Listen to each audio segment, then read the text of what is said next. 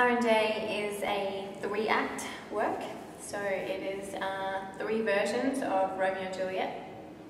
Jack and I are in the first act, which is set in modern times. It's set in a nightclub.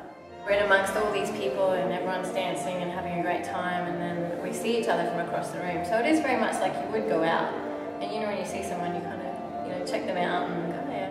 So we bring the more edgy and passionate version of Romeo and Juliet. This particular work translates really well as a dance piece because it is such a well-known story. And all through the 3 acts, there's a character that plays the role of fate. No matter what happens, there's always going to be, he lurks sort of in the background, he brings himself forward, and no matter what happens, there's always going to be, fate will intervene. Everyone's intentions start to clash. Fate wants Juliet, Juliet wants Romeo, and Romeo wants Juliet. But it just, fate just won't have a bar of it. He's going to take Juliet away. He's a manipulator, and he keeps sort of removing me away from him, and I'm fighting to get back to him, and it ends up in this big scuffle. Yeah. There is a fight scene between Romeo and the character of Fate, and it is an extremely physical scene.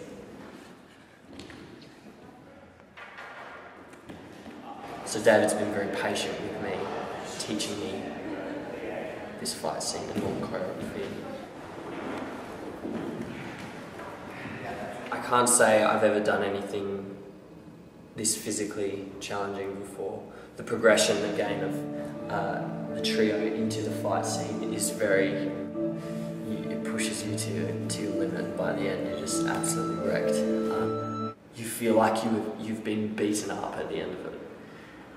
Which is what we want it to look like. So that's, it's a lot nicer to actually do that than to just sort of pretend, I think. That way you can sink your teeth in it and enjoy what you're doing rather than feel like you're faking it the whole time. And dance has such an amazing way of creating emotion through movement, and I think that's what Natalie's amazing ability is with her partnering, is creating emotion through movement without anything being forced. It's telling a story straight away.